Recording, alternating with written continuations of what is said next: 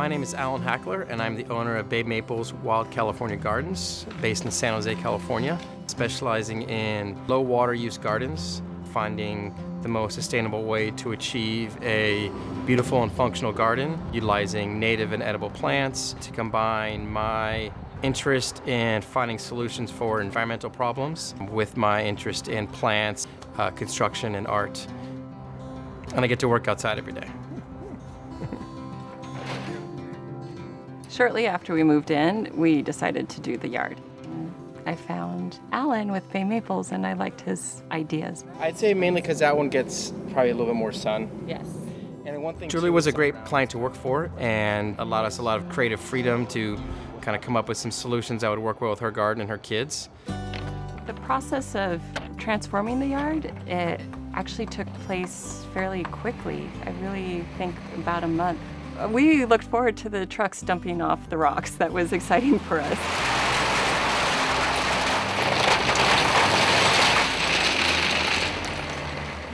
Currently, we have a crew of about 6 people, and usually with our maintenance, we specialize in using no gas-powered tools. We don't use any chemicals or pesticides. That's what makes projects fun, is working with a fun, innovative group of people.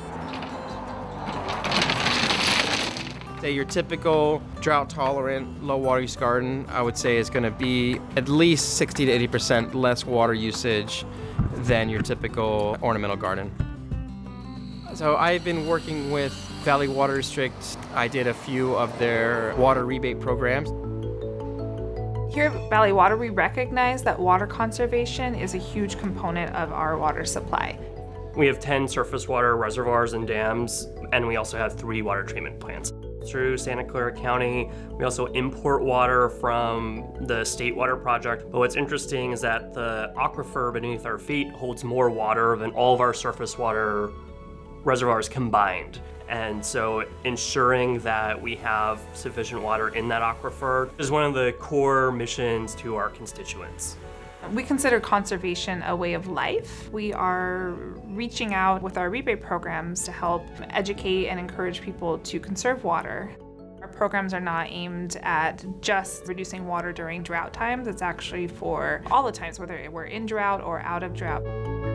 We use about half of our water in landscaping. So when we emphasize conservation, promoting native plant populations, low water use plants in general can have a really profound positive impact on our water supply.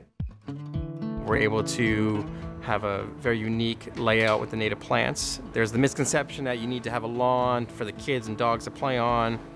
Gardens can still be inviting, still be beautiful, and without the water intensity and chemical use of a typical backyard lawn. Every now and then a customer will call and ask if I can help them refresh the lawn or fix up their lawn or redo the irrigation for the lawn, and I usually tell them I don't even have a lawnmower or have necessarily the tools to do a lawn installation. Great way to hide the fact that I don't like to install lawns.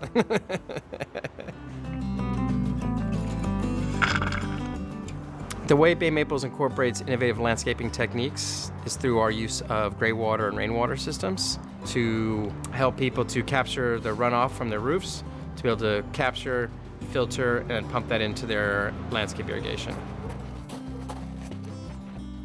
The thing that Bay Maples does that I love is they specialize in many ways to maximize your water use. So this year I'm so excited for the rain tanks. We have, I think, up to 3,000 gallon capacity of capturing. The larger ones will hold the water for the backyard, and it should last a good chunk of the summer, if not all of the summer.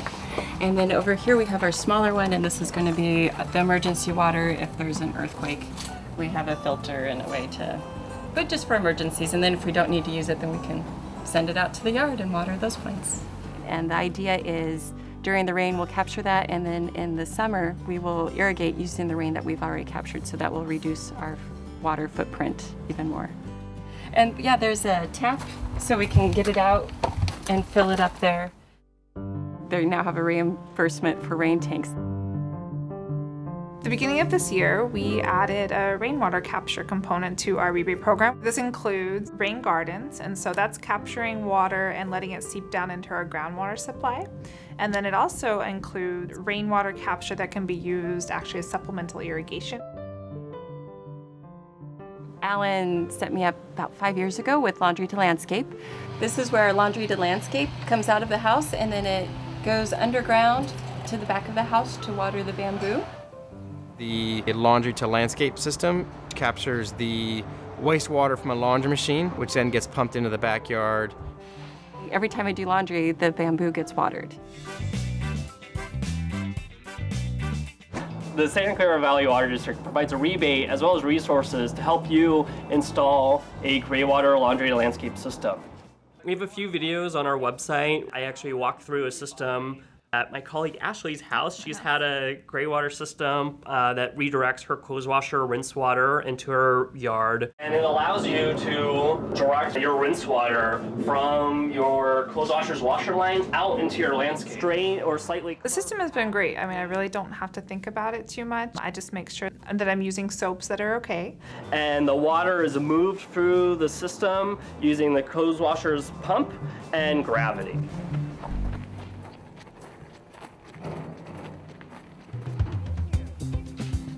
I think my children benefit from the yard being natural and seeing the time and effort we went into planning it.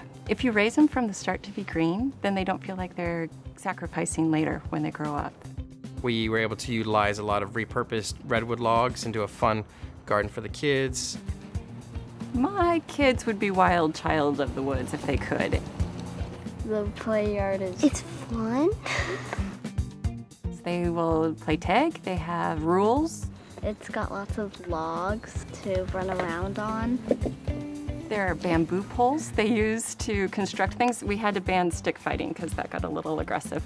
It's good to reuse things because you don't waste them. The outcome is great, but it's a work in progress. Gardens grow. They have flowers and blossoms and we'll have fruit, and I'm very excited. I'm very much looking forward to it.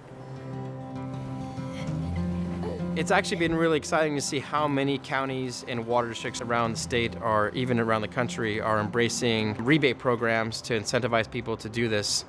If you live outside of Santa Clara County, most water companies or water wholesalers provide some type of rebate program. So check your water bill, do queries online. We really want to empower people to make changes for themselves that will make their landscapes more resilient to climate change, which will benefit their community at large.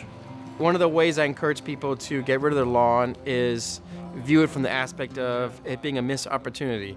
It's a great opportunity to demonstrate your style, your artistic sensibilities, and really use that a way to kind of show people what you're about. And that's always encouraging to see people embrace it in the neighborhood and their community.